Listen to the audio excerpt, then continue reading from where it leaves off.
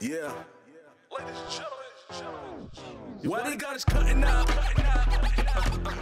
I started under the wing of Heavy D. You know, he took notice to my talent. You know, I was always interested in music since a kid. You know, my pop's big, huge record collection collects every genre of music. And with that, you know, I was on a roll. So like at 3 years old, I'm playing 45s when my father goes to work. Wow. Then, you know what I'm saying? Yeah. and he comes home, he sees his 45s all over the place. So like, I ain't even put them joints back in the jacket. Oh man. God. Yeah. I know he was hurt. I know he was Don't scratch up my records now. Terror, man. So, you know, from that, it went from, you know, we all come from the Bronx. You know, have to, all of us come from the Bronx, and we moved to Mt Vernon. You feel me? Mm-hmm. Yeah. And we kind of planted our seeds there, you know? Mm-hmm. And he was actually trying to get on himself, trying to make, you know, music, make a record and everything, had a distinctive voice and everything.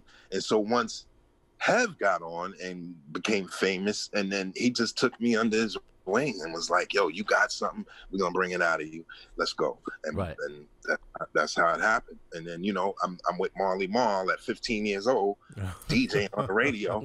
Yeah.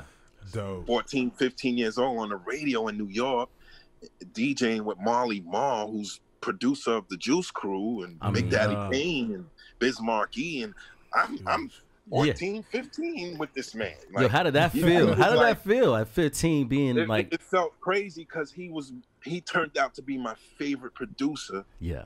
Because I like funky beats, like funkiness. Yeah. Like, I'm not saying everyone else, like Howie T, Teddy Riley, those people I look up to too. Yeah. They were funky too, but it was just something about, I guess, who Marley had. You know what I'm saying? Yeah. Mm-hmm. Cool G Rap, Big Daddy Kane, Biz Markie, Master Ace, Roxanne Shante. Like that. Come on.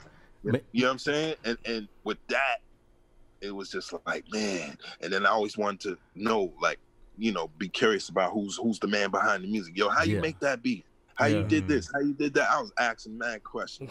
Yo, is that how you came up with like talking on your records, like the talking ad lib is from being around Marley? Yeah. You know what I'm saying? I can kind of see. You know what's funny about that question? Yeah. Is that if you listen to old James Brown records, he was straight up talking. Absolutely. No doubt. You said, and it'd be a hit. I used to play that joint every day. He didn't have to sing. He could just be talking. And I'm like, yo, play that talking joint. Yeah. I was a wild kid, man. I was dope. I was advanced, man, with the music, man. Yeah. You know? And I met James Brown when I was 7 years old. What? Oh my God. Oh, wow. Me and my younger brother, he came to the hood and performed in the hood, man. Oh, that's what's up. Yeah. What? Man. Soul brother #1, man. My mom took me backstage to meet him, man. Oh man, you had a buzz. Wow. Yeah, I had to hold my bladder for that. Yeah. James Brown, God dang.